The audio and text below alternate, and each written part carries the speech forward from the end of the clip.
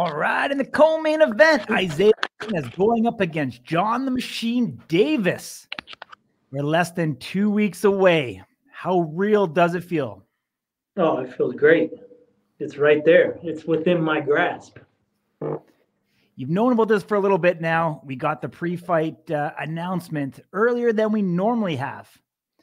Has things felt different this fight prep leading in than it has in the past? Fight prep wise, no. I trained the same. I mean, it's felt all the same. Just us being on the poster. I mean, that's a little different for me, new for me at least. But yeah, the publicity that we're getting, I was a little shocked. I thought we were going to be getting more since it is a title fight. But I mean, I'm always prepared for my fights. So I just got to do what I could do, and that's all I can control, I was going to ask you, are you a little bit disappointed? We see them pumping Dumpling to Crazy Hawaiian and Paige Van Zandt. We don't often hear the co-main event, John Davis versus Isaih Quinones. You know what? I'm kind of sad about that. But I mean, there's a reason why they do things. I'm not going to argue. But I mean, I'm going to change that with this fight. If they think it's just because, we might not put on a good show or something like that, they're going to learn when it comes down to fight day, the reason why the middleweight division is the new division to watch. Come on, I don't want you to be politically correct. I want to know how you actually feel about it, Isaih. No, that's how I feel, man. That's how I feel. It's like we're there to put on a show, and I feel like Hawaiian got his date or his announcement and everything was done on the last fight, Power Slap 8. Dumpling, is just getting into this. Again, I've known these guys for a while, but I feel like our fight is way more important due to the fact that John has been champion for so long. Yeah. And I'm going to be the first one to take it, Yeah. I mean, you're a guy with a ton of experience, obviously pre-Power Slap.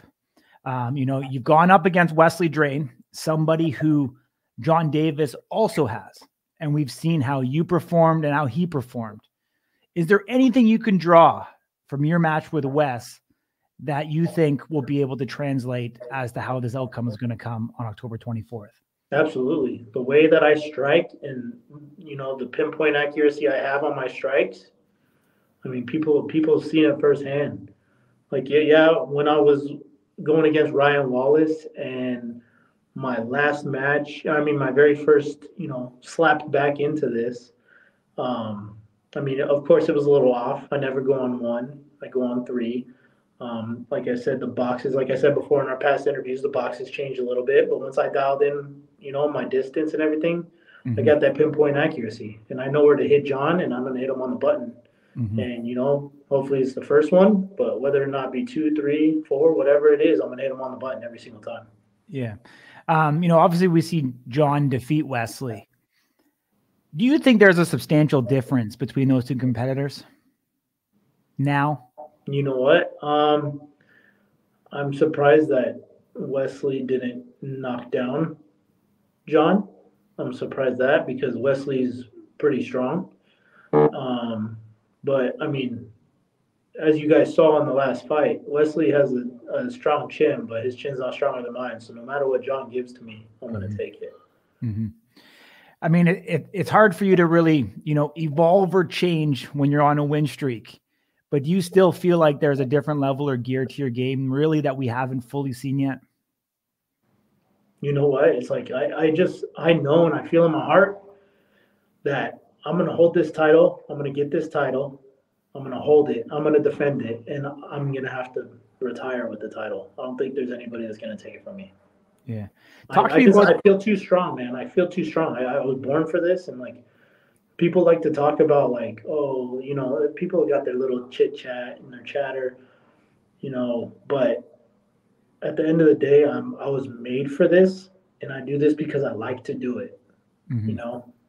Yeah, of course the money's great, but I love fucking hitting people and I love getting hit, and I know I can take it. And I love seeing the fear in their eyes when they hit me as hard as they can and nothing happens to me.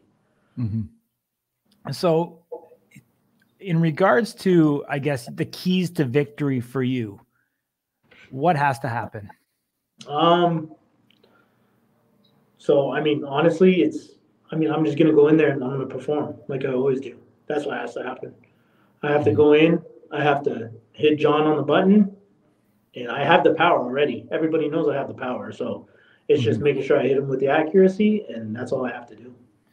All right. Well, this might be news for you, but you won the coin toss, my man. Oh, shit. Well, this has to be the first one that I fucking knock him out. I've had too many times where I give everybody a shot and a chance. Yeah. So you are going to strike first. Obviously, you're excited about that. What's your prediction? One and done? Honestly, I need to do it. One and done. I mean, I don't mind getting hit, but who wants to get hit? You know what I mean? I know I can take it. John is strong. He has a good whack on him. But I have a ridiculously hard head.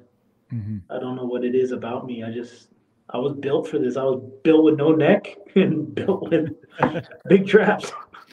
Absolutely. I mean, John's been away for a little bit.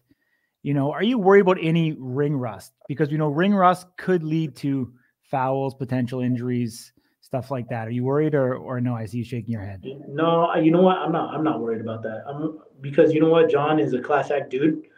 And John does really, you know, even when he practices on the bob, I mean, I've seen him firsthand, right? And even when he was coaching me, right, during Ryan's, you know, fight, mine and Ryan's fight, that's all he would talk about is the accuracy and like where you want to place your hand and stuff like that. I don't think John will have ring rust. I think this whole year has given him an opportunity to get stronger. I've seen him lifting. I've seen him in person. He got a little more size on him, but not like nothing I'm scared of course. But I'll give it to John. He took his time and his opportunity to train, and that's what's going to make this match amazing. People are going to feel so bored watching this super heavyweight match, bored watching, you know, these other matches, and they're going to see our match, and it's going to be crazy. No, absolutely. I mean, you guys are two of probably the nicer guys in the entire sport. You know, obviously there's a level of mutual respect. You know, you kind of feel win, lose, or draw that, you know, you guys are going to put the middleweight division on your back, represent it the way it should, and give it the respect that it should. Because, I mean, we obviously on Slap News, we've been talking about this for the better part of half a year, right back to the great middleweight debate. That, you know, this division hasn't always been, you know, one that is getting its respect, its due. And now it's in a position where it could arguably be one of the deepest divisions truly in all of power. Yeah. Honestly, our division's going to take over. It's like we have too much talent in our division. You know, there's some, you know, shit talkers in our division that I mean, you know, that are rubbing me the wrong way. But you know what? At the end of the day, we all have talent. We all, when you look at past fights and when you look at like fights going from, you know, welterweight, lightweight, heavyweight, all those other divisions, we have the best finishes and matches, to be honest, I feel personally. So, I mean, I see us just taking over this whole sport, and the middleweight division is going to be the one to watch, and that's going to be the new hype.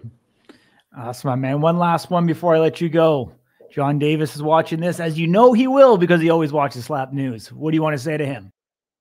John, you already know I love you, brother, but I got to take that belt, and I'm going to take that belt. And I promise you won't regret giving it to me. Awesome, my man. Appreciate you joining me. Much love. Travel safe, and we'll see you there in Abu Dhabi. Thank you. I appreciate you.